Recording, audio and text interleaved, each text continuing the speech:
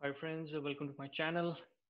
Today I'm going to show you how you can do the backup of your running configuration on Fortigate Firewall, as well as how you can restore the configuration from your external TFTP, FTP, or USB flash drive.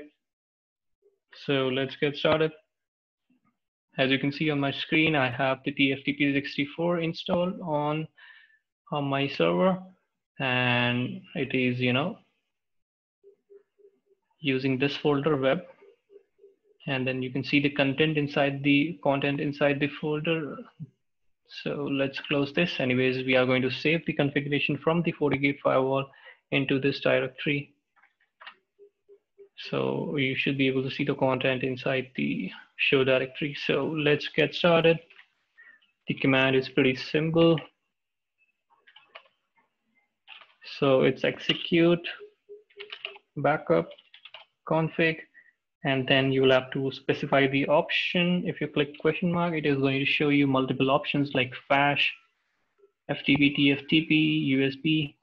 So I'm going to use TFTP.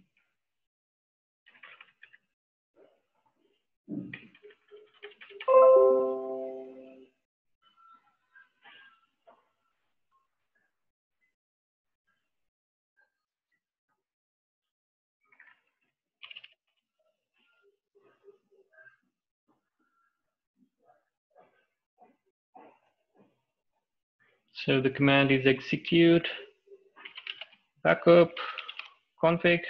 I'm going to use TFTP. You'll have to specify the name of the configuration file. It is going to be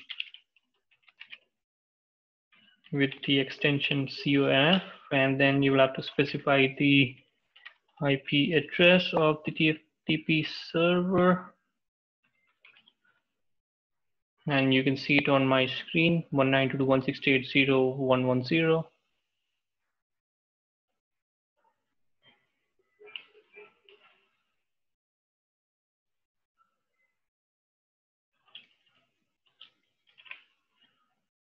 And then if you want, you can specify the password to protect your configuration file, and then hit enter button.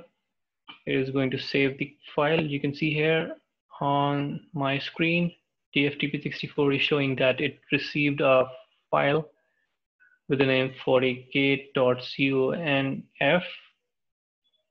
So that is how you basically perform the backup of the current running configuration. So at the same time, you can restore your configuration. Okay, so if you have a backup configuration file, and because of any issues on the firewall unit, if in case, you know, are not able to do things that you were able to do it previously, so you can, go back to that configuration and you can load that configuration. So the command is almost the same. So instead of backup, you will have to use restore so that you can restore your configuration. Okay, and then you'll have to specify the option whether you are going to restore it from the USB, FTP, flash, TFTP. So I'm going to use it as TFTP, and then you'll have to specify the string, which is the file name. So I've seen issues with the FTP server, whereas the firewall is not able to read the file if you miss the extension part of the file. So I would recommend you to, copy the file and then paste it, and then specify the IP address. And if there is a password associated with that particular configuration, then you can specify that, else it is going to fail. So since while taking the configuration backup, I didn't mention the password. So I don't have to mention the password one more time. So I'm going to click enter, and it is going to ask me whether you want to proceed, because it is going to reboot the firewall. So if you can see here, I have selected yes. So again, you can see here, I lost the connectivity to the firewall because it is rebooting. And in order to apply the new configuration file, it is going to reboot, and then it is going to take up the new configuration, which is there in FortiGate.unf. So make sure you know this procedure, else your firewall will boot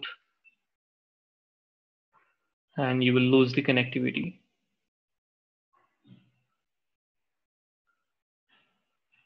So let's wait for the firewall to come up. You can see here, I lost the connectivity to the firewall, and it might take some time for the firewall to come up and use the new configuration file.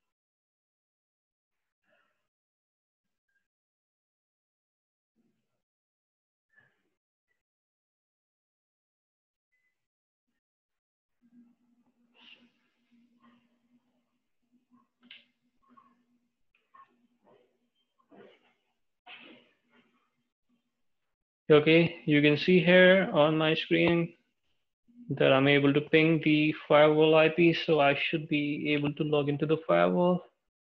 And the firewall is having the configuration applied as well, which is there in the Fortigate.conf.